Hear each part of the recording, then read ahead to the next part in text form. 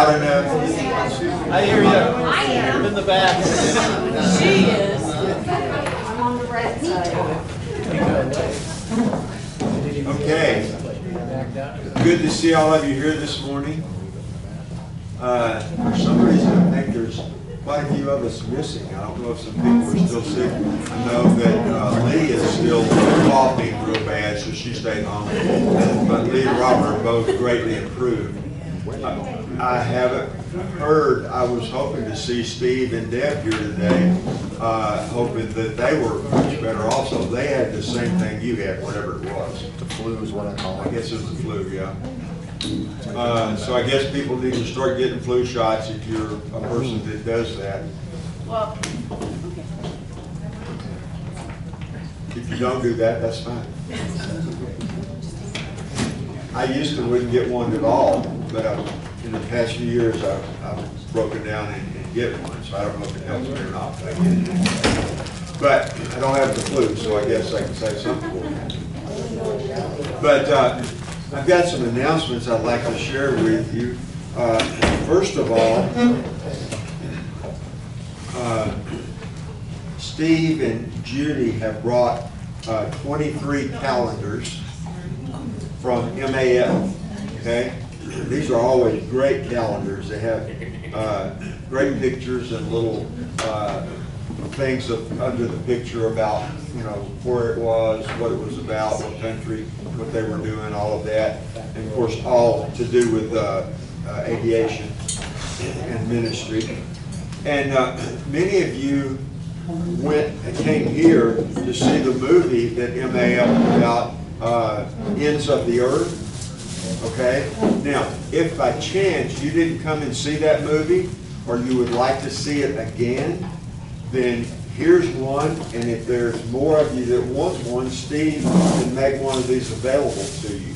So is there anyone that didn't see it that would like to, or that wants to see it again, would like to have one to pass along to somebody else? If that's the case, then this one will be over there on Mike's table, and all you've got to do is contact Steve, and he'll get you one if you want one, okay? Okay. Huh? Free. Okay, you can have this one then. Okay, so thank you guys for providing those for us. I appreciate it very much.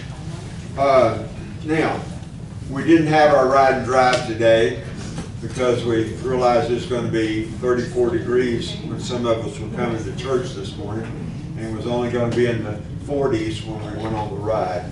So, you know, we wimped out. I used to ride at temperatures like that. I know the rest of you did too. No problem. It's a problem. I was telling somebody yesterday, I don't even want to get in the shower if it's not 77 degrees. Oh, I've just gone south that way. This past 6 months, just an unbelievable crash down. Just cold all the time. And the problem is, believe it's not cold. That creates an issue. That gets a little.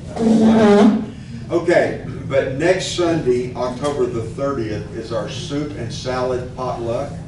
So hopefully you'll be planning to involve yourself in that. And we're going to try to start the dinner at 11:15. And I believe we'll be able to do that without any problem. And we'll be able to have the dinner, get everything buttoned up here, and still, well before 1 o'clock, get the Shermans for the baptismal service. Okay? So, if you'll recall in the past, we've always set the baptismal services at 1 o'clock. Okay? So, we're going to be able to do the potluck and the baptismal service in the same time frame. So don't think it's going to be longer, because it's not going to be longer. I'm going to have a shorter sermon. We're going to get it all fixed in to that time frame. So please keep that in mind, and I hope you can make the potluck and the baptismal service. Potluck, soup, salad, and dessert. Okay, that's what we're going with this time. So that's this coming Sunday. Now, November the 19th, that's a Saturday, from 8 to 6, we're going to do something that we've never done before as a church. And something that for the past years I have resisted when it was mentioned to do this.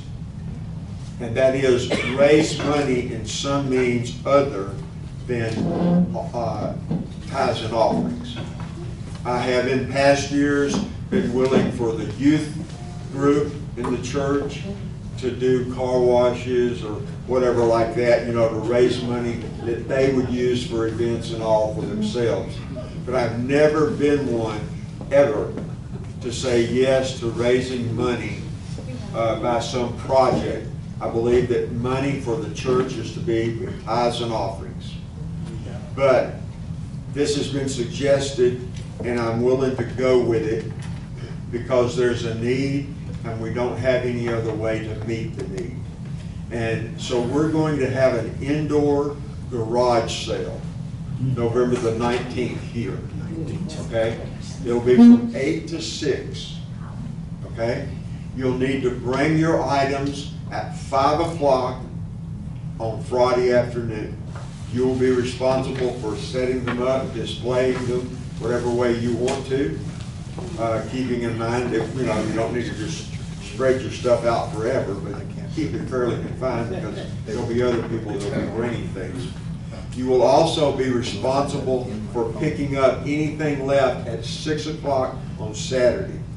Now, if you do not come at 6 o'clock on Saturday, you have items left, and you don't come to pick it up by 6 o'clock on Saturday, then whoever's here can get your items. Okay? And if nobody wants them, they're going in the dumpster. Okay? So I'm serious about this. We can't just hang on to all this stuff or haul it around until you decide it's a good time to pick it up. We're going to have to be strict on those two things. 5 o'clock Friday, you set up. 6 o'clock Saturday, you pick up or just, you know, let it go. And we'll be happy to dispense of it in one of those two ways for you. You don't have to come back. But I just want you to know, anything left will not be saved if it's not dispensed of in those two ways. Now, this is going to be money for Haiti. Okay? So, we're going to do a lot of promotion on this, and we're hoping that this time of the year, since there are fewer yard sales, and the fact that it being indoors, we might get a lot of people in. And so all the money, everything will go to Haiti, okay? So you don't have to worry about putting a price on any of your stuff, because the way we're going to do this is we're going to have signs up. We're going to make it clear to everyone that comes in that everything here you give a donation for, okay? You don't pay a price for it. You don't haggle over a price about it. You pick up what you want. You get to the person that's going to take the money, and you're understanding fully that this is a donation to an orphanage in Haiti. What do you want to donate for what you picked up? So we're just going to see, you know, I don't know how generous people will be. They may pick up all kinds of stuff and give us $2. If that's what they do, then that's what they do. Nothing will be sold. It will all be by donation. So hopefully some generous people will come and we can raise some money for Haiti. They need money, and as you know, in our previous few weeks ago, we've had to stop giving now. We have sent one other check of $810 to Haiti since the announcement that we're cutting back. But that's going to be the last, unless more money starts coming in. So we need to raise this money this way because Nicole is trying now to get another container of food, and it takes about $14,000 to fill one of those containers.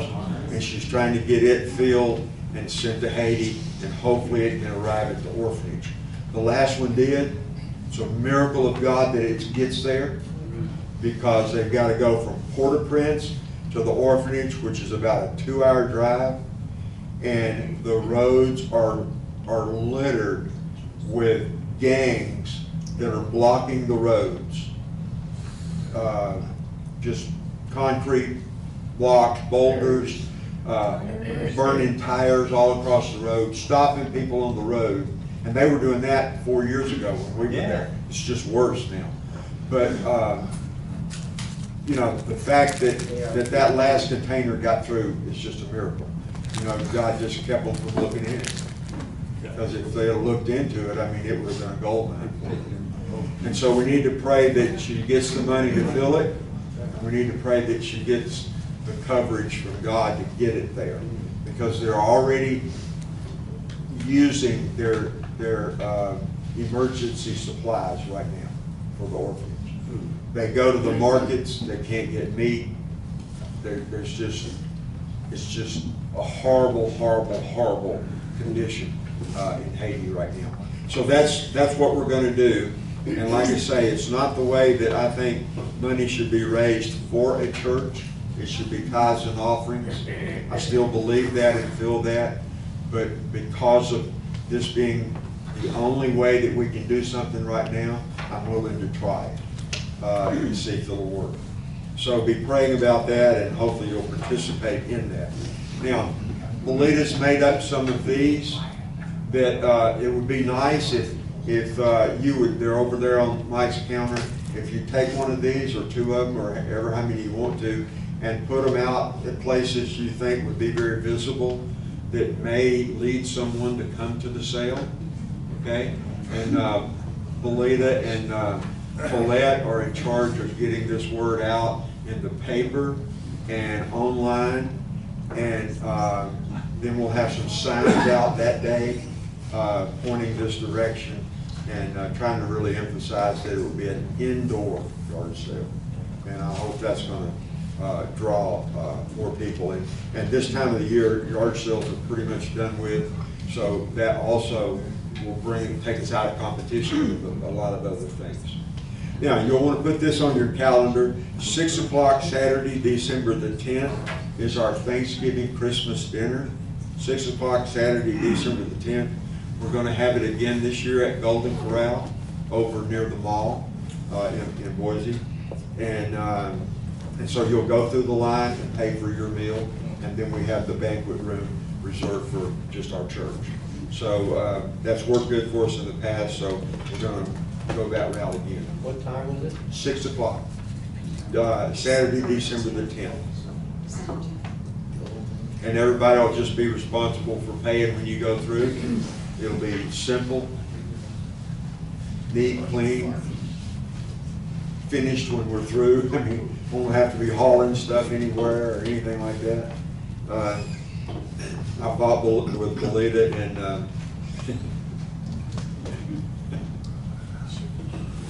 and Janice for years. Why can't we just take the food and eat and go home? No, we got to decorate the tables, and we got to do this, and we got to do that. And so here we are dragging stuff through the snow at 15 degrees, you know. And you had a really good attitude about it. Here it is. A lot of work, but I couldn't change their mind. The only thing that works is we're in a place now where they won't let us bring anything. Go eat the food and leave. No mess, no fuss. Yep, that's right. I'm simple, just go for it, straight out. But anyway, thank you all. You made the dinners nice. You really did. It was very Christmassy. And you know, that's a woman thing. And I'm a man, I'll never understand it. 6 o'clock Saturday, December the 24th, is going to be a Christmas Eve service here. If you've noticed on your calendar, Christmas Day is on Sunday. So we're not going to have a Sunday service because some of you may be going out of town, maybe going to spend time with family or whatever that way. So we're going to have a Christmas Eve service on the 24th, and that'll be at 6 o'clock, okay? And so I'd like for us to have the service, and then if you would be willing to, I would like for you to bring some Christmas dessert or something that we could share together with coffee after the service, okay? So it won't be a long service. It'll be short and sweet, and then we can have a time to drink coffee and eat goodies and visit, okay? And so that'll be Christmas Eve. Yes, Is that a family-friendly one? yes. You can bring anybody you want to for that one. And no service on the 25th. Now, the dinner, the Christmas dinner for the church is when? It is December the 10th at 6 o'clock at Golden Corral in Boise. And this service is 6 o'clock, December the 24th, which is a Saturday, here. Okay, you want to go from, what time, 6 o'clock? Yeah, Okay. yeah. Everybody got that straight? Okay. 5:30, this is another important announcement for this time of the year. 5:30 Sunday, January the 8th, is going to be the Chrysalis dinner. Chrysalis dinner. The church will provide the dinner at Chrysalis, and we will have, hopefully, worship music. January 8th? January the 8th Okay. at 5:30. That sort of gets it away from all the rest of the hullabaloo for the holidays.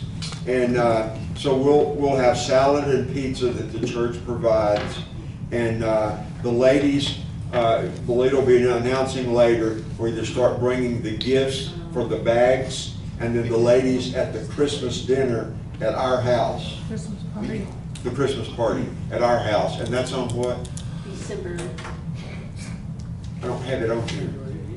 no, it's December the 3rd. December 3rd, okay. That will be for the ladies, and you'll do the bags that night, December 3rd. Does that start at 6? 6 o'clock, our house. Pastor, the Chrysalis party, is that at 6 also? What now? What time was the Chrysalis? We need to be there at 5:30. Well, actually, food needs to be out and ready to eat at 5:30, so get there at 5. Okay, get there if you're gonna work with us and help us at 5 o'clock, and then the food will be ready at 5:30, and then we will eat, and then there will be a program with music, and people will share testimonies. There'll be ladies there that will want to be prayed for. You'll get an opportunity to pray for ladies at Chrysalis, and then after that, we'll give out the bags. And that's always fun, because these ladies just go bananas over the bags. I mean, they really, really genuinely appreciate the gift. So And one more time, will you give me the Christmas, when we set the bags and that? that, when we do the bags, it's at our house, 6 o'clock on December the 3rd. And is that a Saturday? Yes. Yes, that's a Saturday. Some people have requested that we do that on Saturday instead of Sunday. Yeah. So we're doing. So it's December the 3rd, Saturday. Okay. Are we going to have the 80 bottle deals from Stanton this year or not? Well, we did that not long ago. It's not time to do it again. Oh, Yeah. We did it 2.5 months ago, probably. oh, I guess we could. Yeah. So they only do that once a year. Yeah. For the spring that we did. It's the spring, I think it is. Oh, Yeah. okay. Well, I'd say 2 months ago, it's probably 6 by now. Okay, everybody got all that? I know it's a lot of announcements, but that's sort of the routine now that we're in for this time of the year. And so these are some good things. I hope you'll participate in them with us, and that God will bless us, particularly in the raising some money for Haiti. You know, be great. Could, Steve, do you know what's going on with MAF in Haiti now? Yeah, right now the wives and children are being brought back to the States, and the guys are still flying, but they're living in the hangar. So as far as provisions and that, I'm not sure how to do it. And so the flying that they're doing, what exactly are they doing? Are they, It'd be medical emergencies as well as getting people out to the remote areas who need to go. Could be pastors, could be medical personnel. So, I mean, they'll stay there till just the last minute as possible, I guess, and Probably. living in the hangars. Bunch of diehards. Wow. Actually, the U.S. is thinking about invading Haiti. And that's happened in the past, and it wasn't always good for Haiti. Haiti is rebelling against that also. We have Coast Guard on the coast of Haiti now. Yeah. They had a big festival this past weekend. I don't know who ran it, one of the gangs, I guess. But they had a coffin, and they marched through the streets.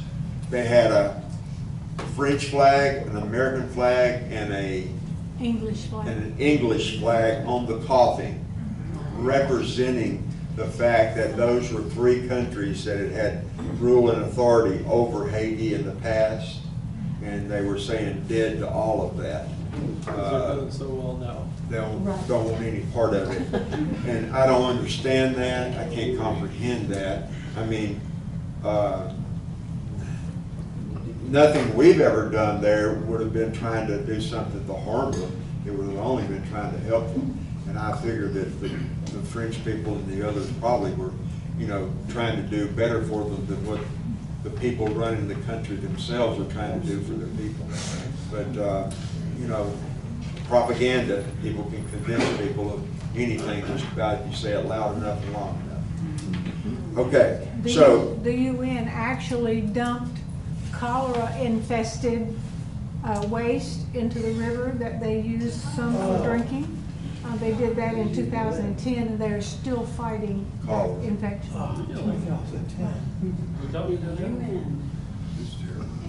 Why did they do that? It was They an just had it, accident. that's where they dumped it. Oh, it was an. It wasn't intended, No, yeah. no. Well, it's kind of stupid to Well, it was not- stupid, they probably didn't know it had cholera.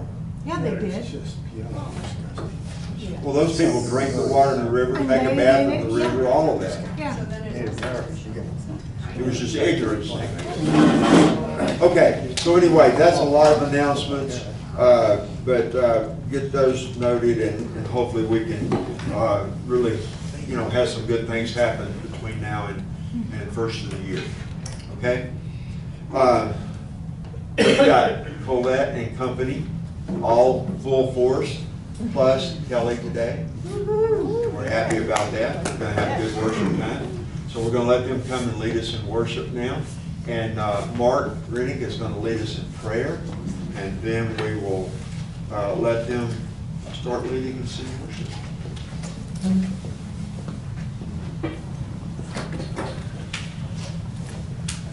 Which mic, Mike?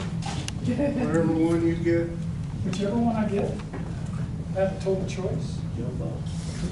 I can sit here? Have a seat. Oh, man, that's good. Oh, long prayer, he says. Long now. prayer? I will tell a quick story about Christmas dinners because 10 years ago, do you remember this? Taking me to a Christmas dinner 10 years ago at, what was it? Children's, or Christian Children's, whatever it was. What was that called? What was that place called down by the river? In Eagle. Christian Children's. Oh, that's right. Remember when it was down there? Jim took me to a Christmas dinner there 10 plus years ago.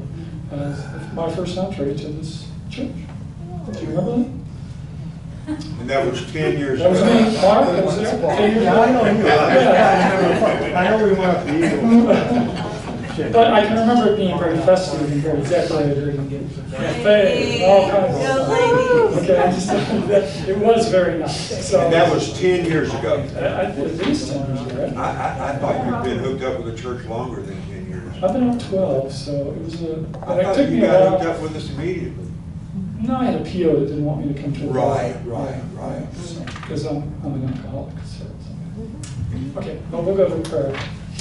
Heavenly Father, thank you so much for this organization, this fellowship, this interaction that we are so blessed to be able to share every Sunday. Allow all of us really to recognize how powerful that is and how important that is. Allow Jim's words today to come forward and touch our hearts.